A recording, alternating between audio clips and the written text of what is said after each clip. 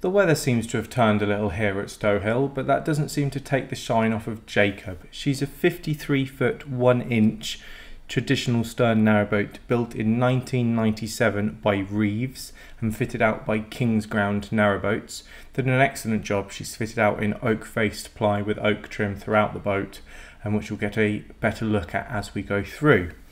She was last blacked in July 2022, which had 3 coats to the sides and 2 coats to the base plate. So that's above and beyond what you would usually expect.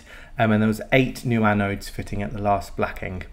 At the same time, they also had the engine service. There are some spare parts on board for that as well, to do the next service. And also she was surveyed. So there is a copy of the July 2022 survey available for viewing in the office. Scratch covered well deck. There is also a tonneau cover for the back, keeps out the wind and the rain when you don't need to be cruising around. 2 13 kilogram propane gas bottles in that bow locker. And you've got seats either side.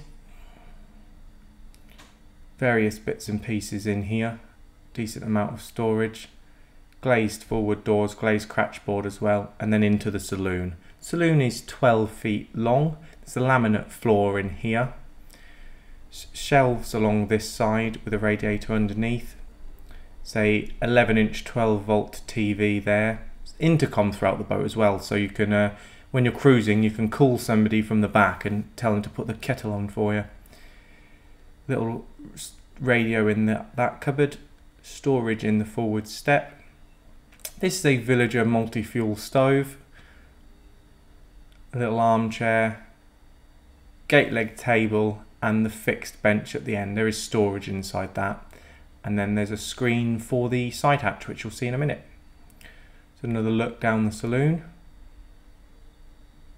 Head height on board is 6'5". The lighting is all LED. Here's the starboard side hatch. There's roof access there as well. Little bread bin on the countertop. 12-volt shoreline fridge with an ice box. Stainless steel sink. That window fully opens, which is a nice little feature. Large amount of storage space underneath the sink for big things and little things. Thetford oven and grill, that was brand new in 2021, and then the 4-burner gas hob, the net 4-burner gas hob. Cupboard above the hob and a couple of little shelves. Towel rail there. And then on this side, underneath the side hatch, you've got another cupboard and a couple of little drawers. It's tiled in here.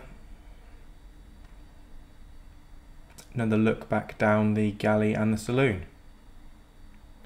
Nice airy feel, nice and light. Another intercom. That's great. You really can have fun with those. And into the bedroom. Bedroom's 8'6". That fixed double berth is 6'3" by 4 feet. There's reading lights underneath that cupboard there. There's also a drawer underneath the bed and plenty of other storage by lifting up the mattress.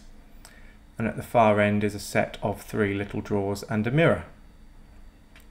There's electric points there, so you could easily have another TV if you wanted to in here.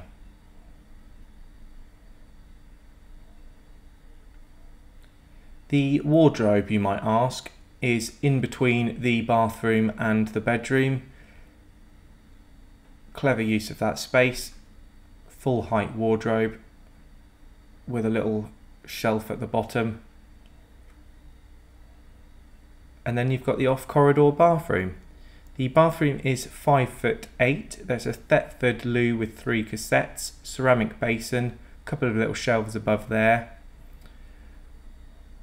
Storage in here, one of the cassettes is in there, another radiator, and then the square shower tray with a tiled surround and a shower curtain. Then you've got the rear cabin. So there's a single bunk in here which takes up your leg space, basically goes into the engine room. There's a shelf over that. That's a Master Volt 2 kilowatt inverter. There is also a Waco battery charger on board as well. Some cupboards. In there you've got a spin dryer and plenty more storage space. As I said, there's some spare parts for servicing the engine, and then into the engine room. So the rear cabin was 4 feet and the engine room is also 4 feet. all the various electronics in there. And then have a look down the helms. That's a seat that sits on there actually. And then having a look in the engine bay. So it's a Beta 43 BV1903. There is also a Webasto diesel-fired central heating system in there. That's connected to the 4 radiators throughout the boat. All of the radiators were new in 2021. The hot water is supplied by the Webasto and the engine. 12 volt power is supplied by 4 105 amp hour domestics, which were new in April 2022, and there is a separate starter. As I've said, they're topped up by the Waco battery charger. There is also an Adverk battery management system, landline hookup and galvanic isolator, so you're covered from all power perspectives. The lighting on board is LED, which I think I've already mentioned.